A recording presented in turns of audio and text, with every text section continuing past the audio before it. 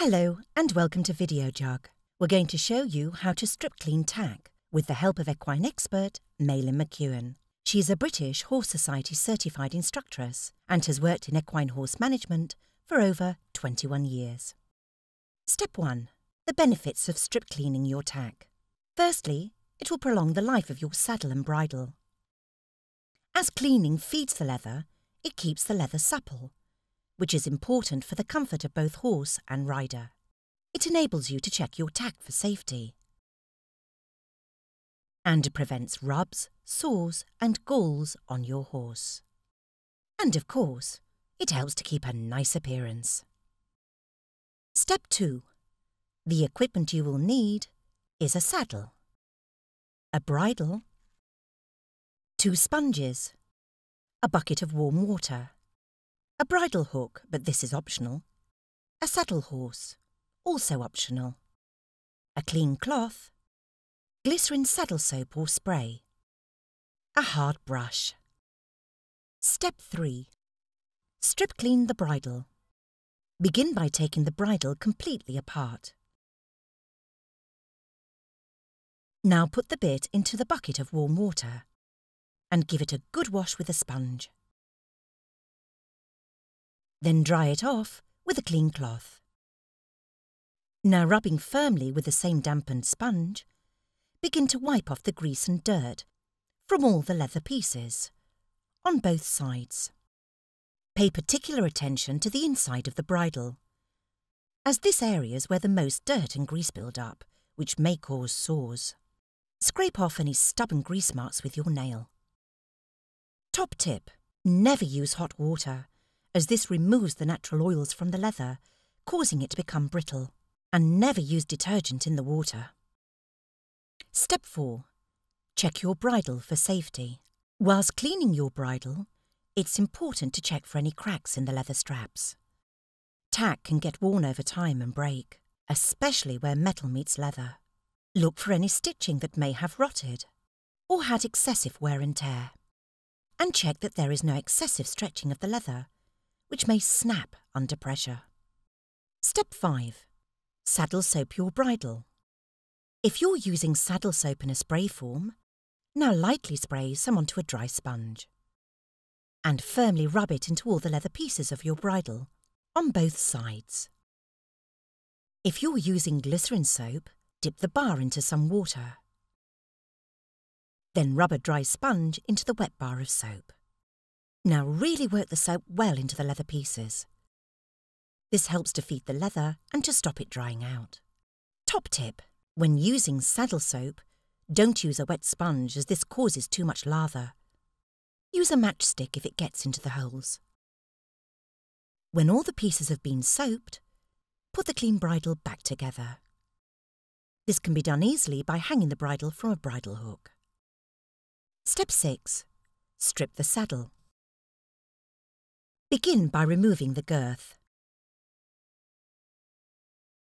Then take off the numner or saddle cloth from underneath the saddle. And briskly brush off any excess hair from it with a stiff hard brush. Now give the girth a good brush as well. If it needs a really good clean, put it in a washing machine with a sock covering any buckles and secured by a hairband. Next, remove the stirrup leathers. And remove the stirrup irons from the leather straps. Then place the irons into a bucket of warm water. Use a sponge to wash off any dirt or mud. When clean, rub them dry with a clean dry cloth. Step 7. Wipe over the saddle. Now dampen a sponge with some warm water and begin to wipe over the saddle to remove any dirt and grease.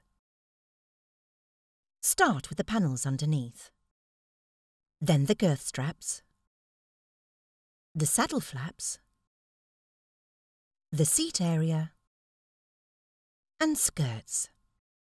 Pay particular attention to the folds and creases in the leather, but remember, don't use hot water or any detergent. Finally, clean over the stirrup leathers. Step 8. Check the saddle for safety. Once again, do a thorough safety check. Look carefully to make sure there is no excessive wear on the saddle that may need restitching or replacing. Pay particular attention to the girth straps, which may have stretched, or where the buckles may have worn the holes away. Check for cracks.